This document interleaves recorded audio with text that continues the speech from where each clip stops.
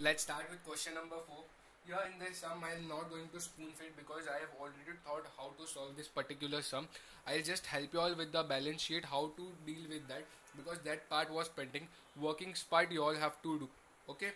So this particular question will be a little bit interesting. This will be new pattern of solving, interactive session, so that you can also solve, and rather depending on completely me to solve the sum and copy it down at the end. So this is the question. Just a second. I think now it is visible. Use the following information and complete the balance sheet given below. The balance sheet is given on the previous page. Total debts to net worth is 1.2, and this is the question. So firstly, please pause the video and find out this question in your practice manual.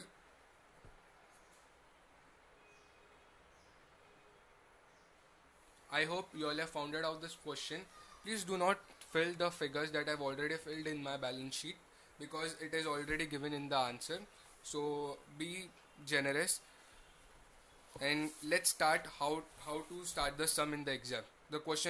What the question says: use the following information and complete the balance sheet given below. These are the ratios provided to us.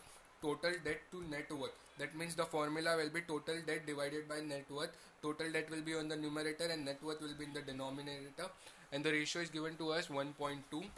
That is 1:2. Total asset turnover ratio. This formula you know. Sales divided by total assets. It is given to us 2. It is in times.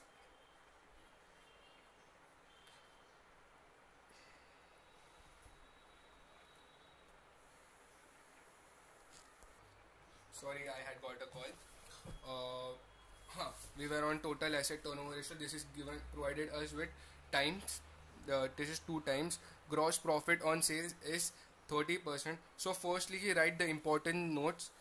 COGS can be also calculated like this: sales minus GP.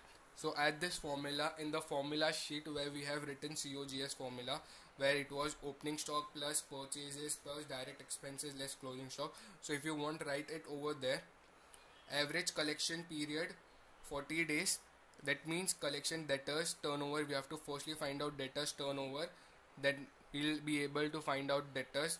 That indirect way we have to go. I'm helping out how to solve the sum. Then inventory turnover ratio based on COGS. So I have already given you all the hint how to calculate COGS, and they have also provided you that year-end inventory. That means the answer that you will get will be the year-end inventory. That means you have to write the formula in this manner: COGS divided by stock, not average stock, because the denominator will be the current year, that is year-end inventory, and it won't be the average of 2 years. I hope this is quite clear, quite logical. You have understand how to read this particular things. I am helping you out with all these things. I know many a times the fresher students of IPCC don't know how to read the particular thing, and that's why they lose marks, and that's not your fault also, because this all things comes with time. But now I am explaining you. Please remember this, okay? How to link things, okay? Asset test ratio. The formula is current asset minus stock minus prepaid expenses divided by current liabilities. I hope I have said it right. Again I am saying current assets minus stock minus prepaid expenses divided by current liabilities. I have said it 2 times because you can memorize the formulas now when we are solving the sums, and I'll help you out with the balance sheet. So I'm writing only solving the balance sheet in my sheet, but you have to solve it with the help of workings also. So we'll write it like this: balance sheet as on 31/3/2007, liabilities rupees, assets rupees. Okay, so what they have provided us, we'll write that first. Equity share capital for 4 lakhs, reserves and surplus 6 lakhs, total debts, in that also current liabilities we have to find out, that is question mark. Assets is P&M, that is plant and machineries, and other FAs, that is fixed assets. We have to find out complete current assets, which is divided into inventory. Current assets are divided into inventory, debtors, cash. Okay. With the help of the question, we have to see how we'll get our answers and we'll be able to complete the balance sheet.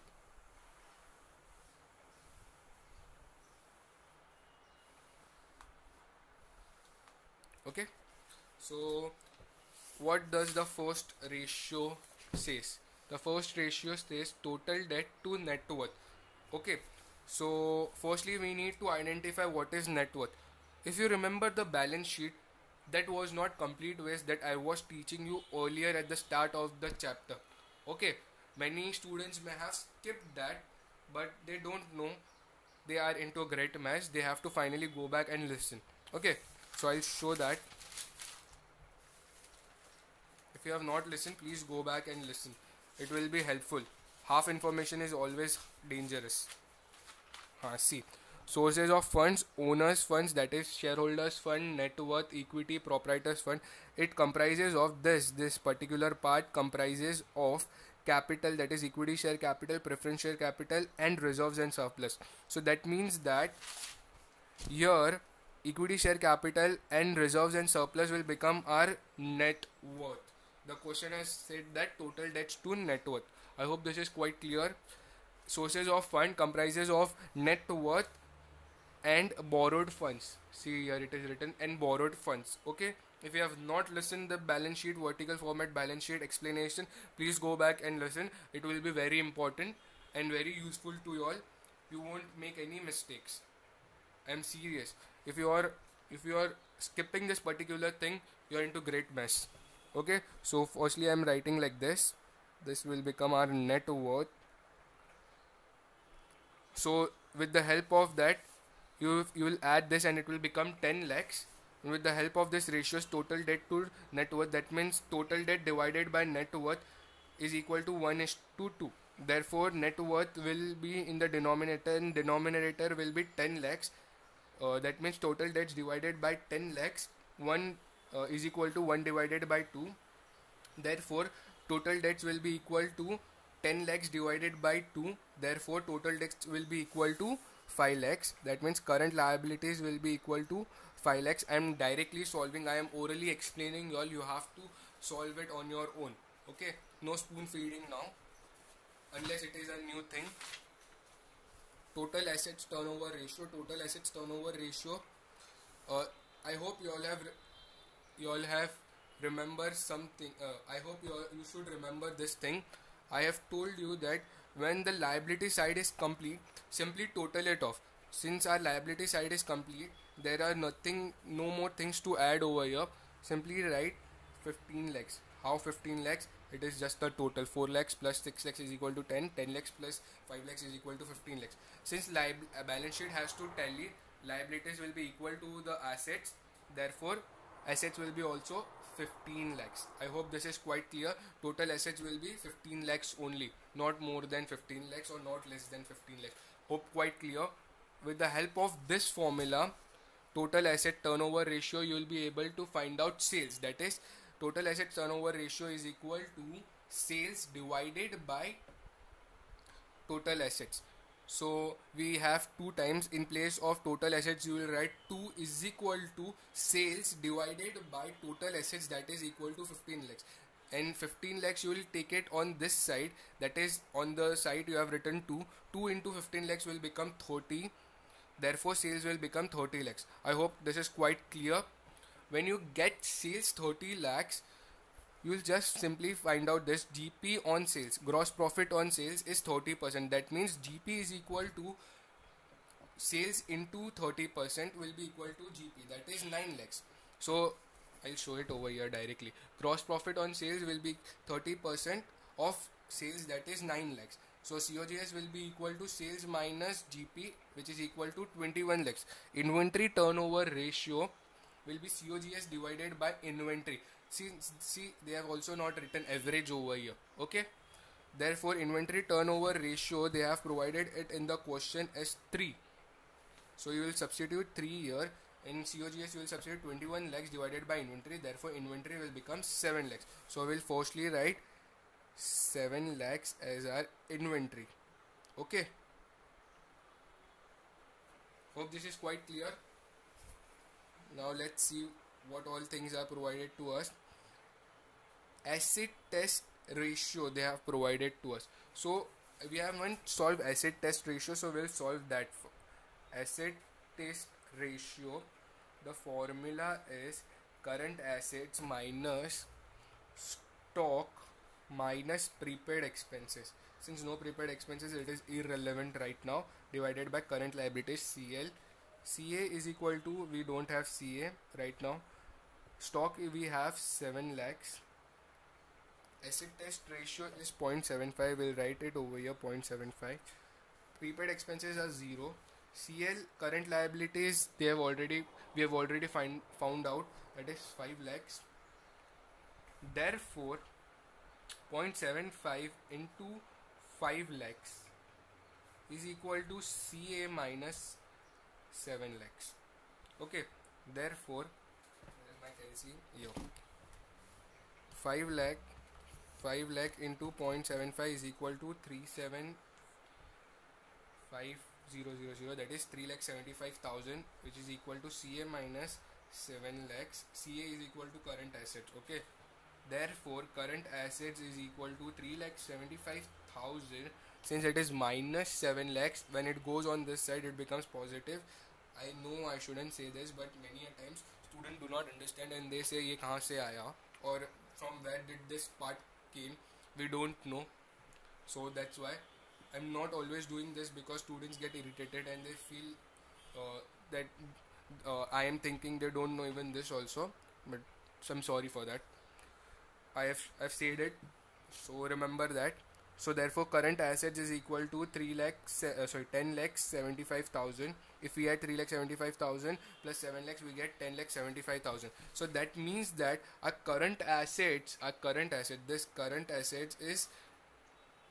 10,75,000. So that means that if we minus from our total assets, we'll get our plant and machineries and other fixed assets, that is 15 lakhs minus 10,75,000, which is equal to 4,25,000.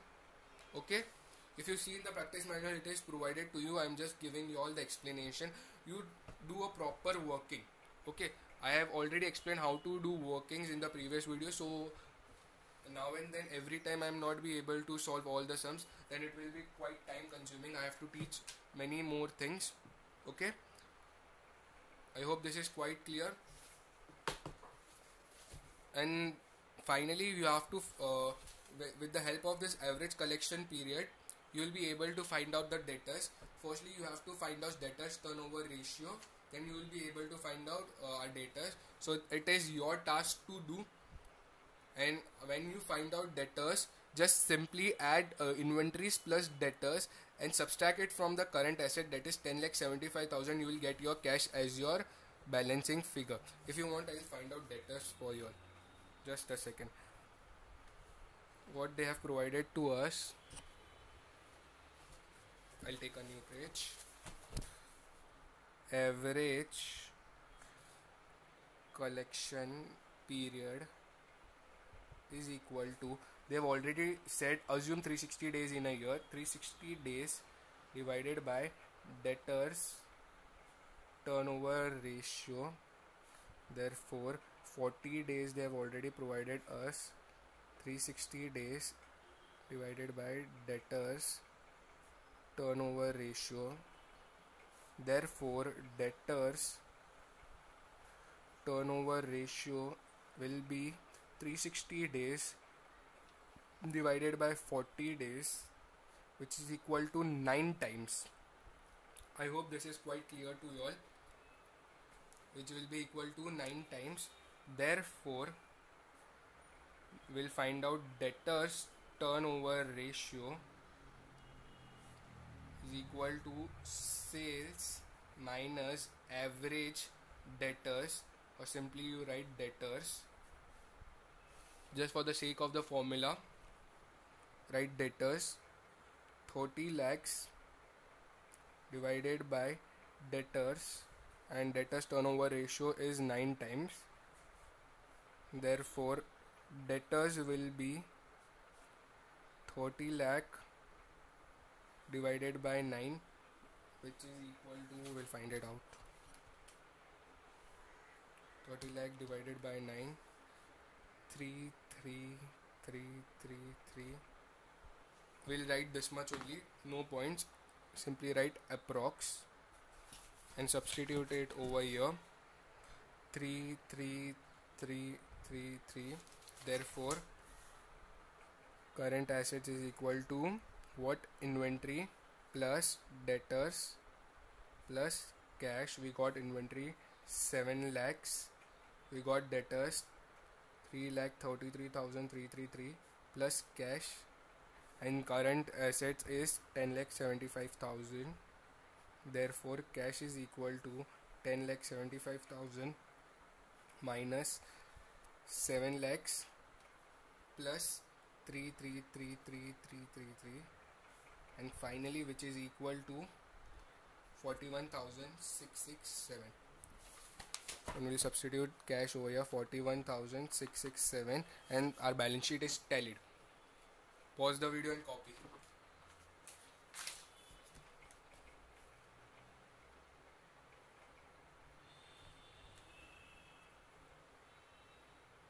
I hope you all have copied this much. Pause the video and copy.